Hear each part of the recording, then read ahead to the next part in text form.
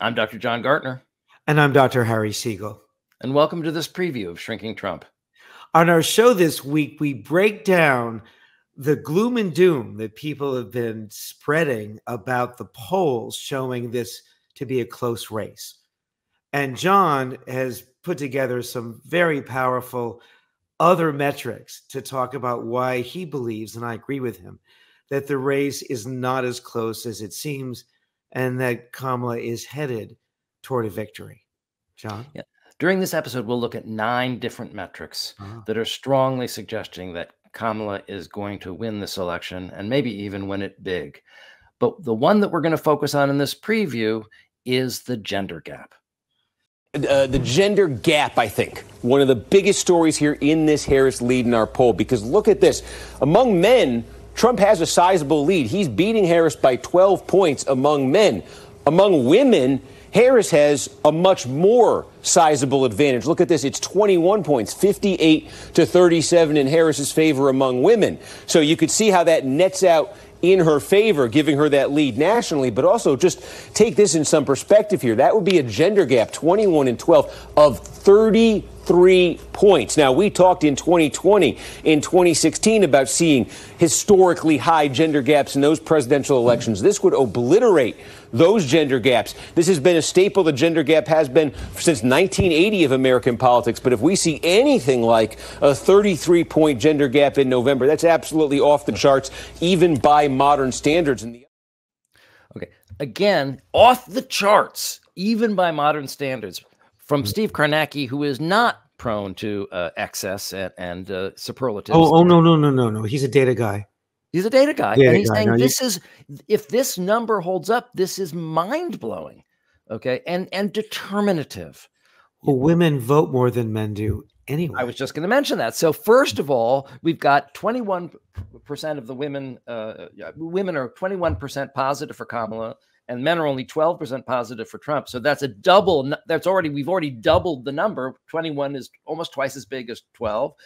And then you add the fact that women vote at higher rates than men. Okay, then it's really, that could be the election. I think that in the end, women will be the election. Oh, I think so. But, look, he's got a chance to win back women, right? He's got a chance, but he's not exactly using it very well. For example, look at this tweet, which you've probably all seen about Taylor Swift, but I think we should still show it. I hate Taylor Swift, all caps, exclamation point. Okay, well, 300 million people follow her on Instagram. She's an icon to young women and, well, really to a whole generation. I love her too. She's got millions and millions of fans. So that's not going to help you win over women to demonize Taylor Swift, right? You think? No, but again, what we've always said about Trump is that he can't play the long game. Because she endorsed Kamala, right, and had that link in her website that generated 300,000 people registering to vote, he has to strike back. Right. And how easy would it have been to say, I'm sad that Taylor's not supporting me, but I love her music. Right. All he had to say. All he had to say. And by the way, it was 400,000 registrations in the first hour. Incredible. And again, that same demographic, younger people, women, people of color. Okay. And so it's the same landslide of people, rushing into the electorate. Now, so as you know, I've been working with George Conway and his anti-psychopac. So George and the anti-psychopac have had a huge initiative that they launched this week. They reached out to some of Trump's sexual assault victims and had them film commercials, which he is going to be showing on the air, but specifically, as he is prone to do, on Fox News and ESPN and the Golf Channel in Palm Beach, Florida, and Bedminster, New Jersey, where Trump and his cronies will be forced to watch it. Okay, so with that in mind, let's see those commercials. 1979, I had gotten on an airplane. The stewardess said to me, "Would you like to come up to first class?" In the window seat was a gentleman, said that his name was Donald Trump. The airplane took off, and all of a sudden, Donald Trump started groping me. He was trying to kiss me, and I'm trying to push him away. He was basically overpowering me. When he started putting his hand up my skirt, I got out of the seat, grabbed my purse, and went back to my original seat. And I certainly was shook up by the whole thing. 2 years later, at this fundraiser, up comes Trump and his wife. And he looked at me and he said, "I remember you. You're that cunt from the airplane." Donald Trump views women as for his entertainment. He is a serial predator. He has said it at point blank, and he's done it, and he will continue to do it. Anti-Psychopath PAC Inc. is responsible for the content of this advertising. Powerful. Wow.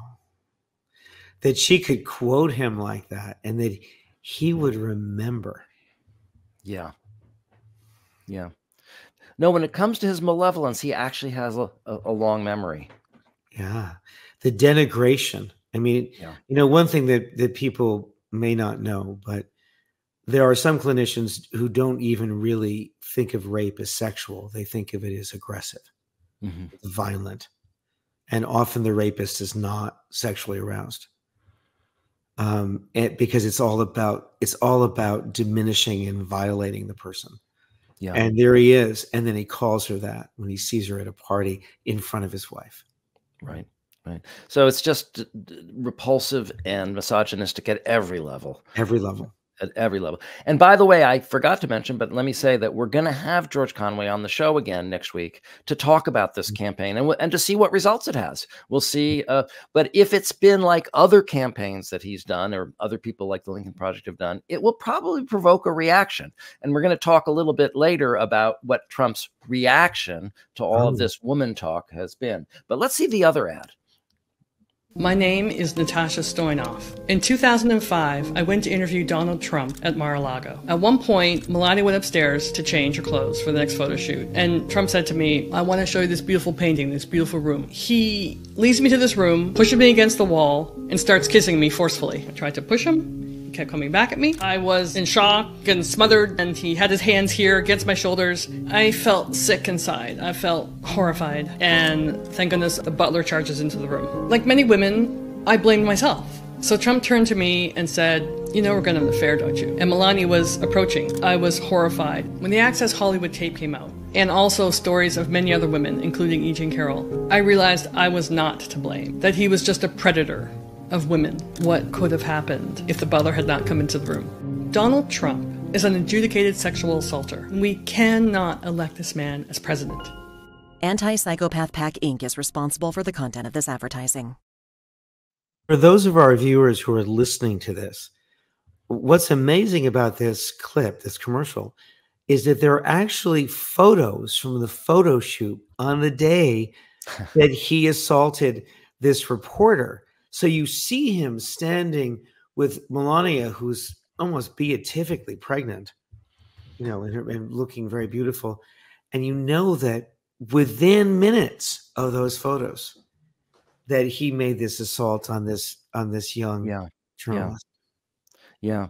And that really brings up some of the real pure psychopathy of it, right? In other words, it doesn't even make him anxious, right, to be assaulting a woman a few feet away from his wife. It's almost part of the sport of it.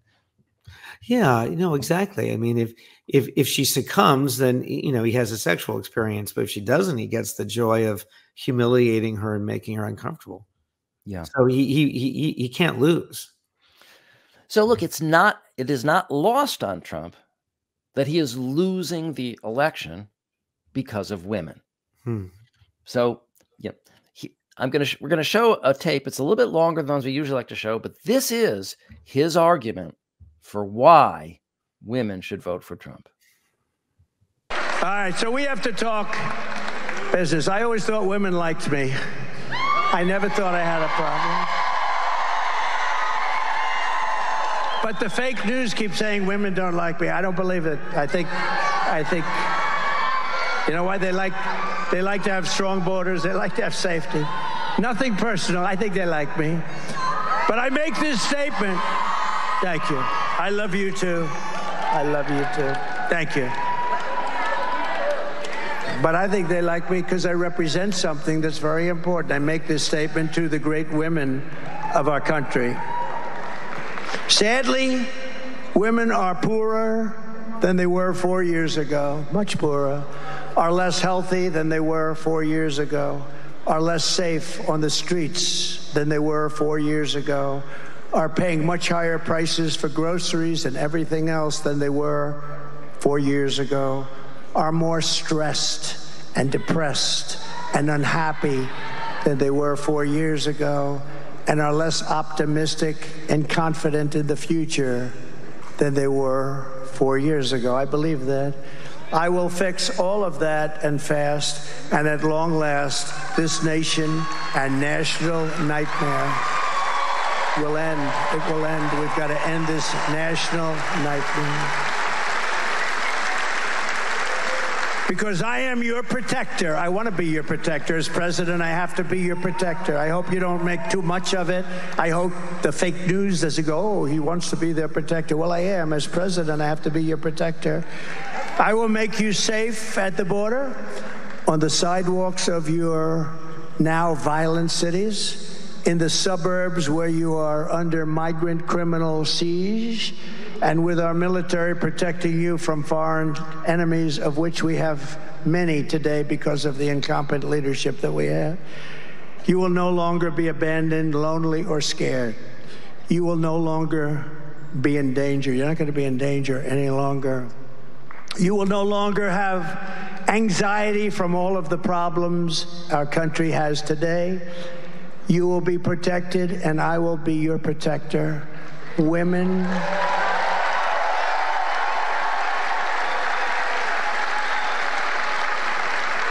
will be happy, healthy, confident, and free.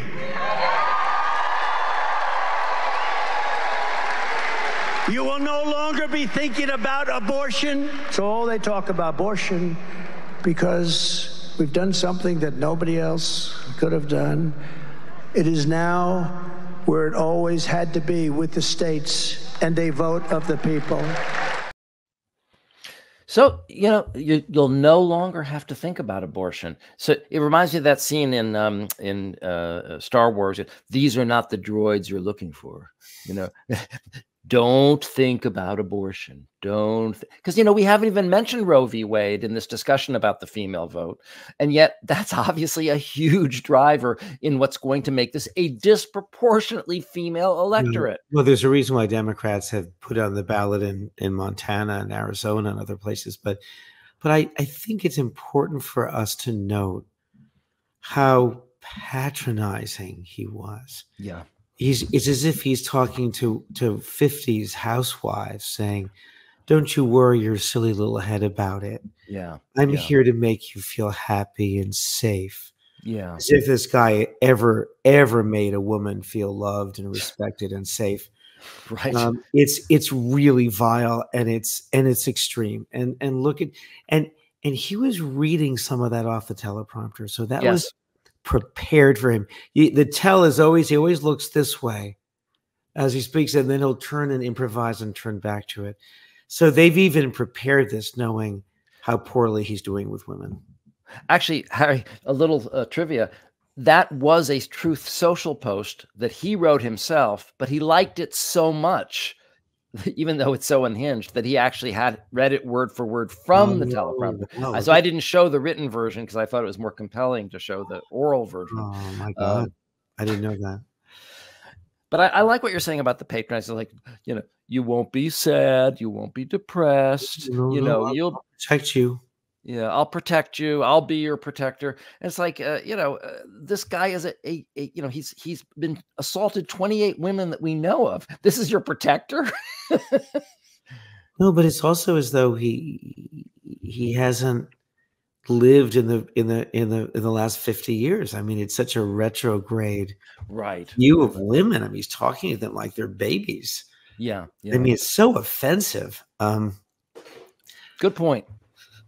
It is. No, I think that's really, and maybe those are the women that he thinks he can speak to. you know, the women who come from that tradition. But that's a very small portion of women. Other women are going to be, as you say, totally offended by that patronizing. This is probably how he seduces women who are vulnerable in his orbit. He becomes big and protective, and don't worry, I'll make sure everything's okay. You'll never be unhappy. Yeah.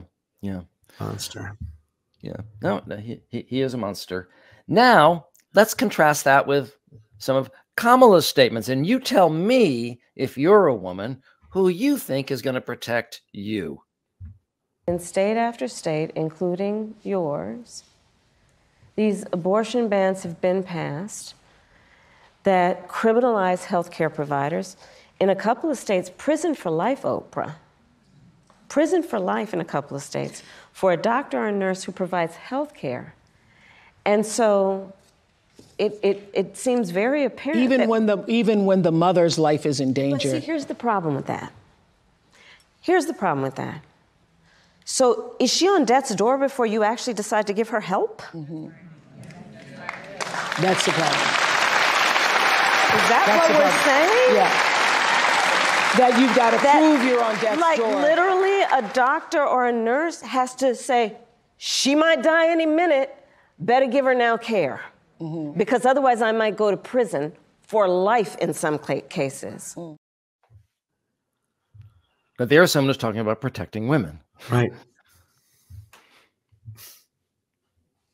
From the great solution that Trump came up with to throw abortions back to the states. Which no. Women aren't thinking about that anymore. They're not thinking about that anymore. Do not think about abortion anymore. That's right. They don't need to. They're not anxious. They're so happy. Trump and they're not depressed anymore either. They're not depressed. They were depressed. No. It's talk about snake oil salesman. Unbelievable. Right. I'll solve everything, even anxiety. We're out of business, John. Anxiety, depression, really, we're out of business, right? Exactly. And here's another place where she's, defending women. 1 in 3 women in America lives in a state with a Trump abortion ban. This includes Georgia and every state in the South except Virginia. Think about that when you also combine that with what we know has been long-standing neglect around an issue like maternal mortality. Think about that when you compound that with what has been long-standing neglect of women in communities with a lack of the adequate resources they need for health care, prenatal, during their pregnancy, postpartum. Think about that. And these hypocrites want to start talking about this is in the best interest of women and children? Well, where you been? Where you been when it comes to taking care of the women and children of America? Where you been? How dare they? How dare they? Come on. Now that's a protector. Wow. It just gives me chills, Yeah. When she raises her voice like that, it's just so powerful. I know. Wow. She's great. What a pleasure. So that's our preview of this week's show. Please come and see the whole thing. Our show is called Shrinking Trump. You can search for us in any search engine, but we're broadcast on the Really American Network on YouTube. The show drops on Friday at 3 p.m. Eastern. You can watch it then or anytime afterwards. We hope to see you there. See you there. Bye.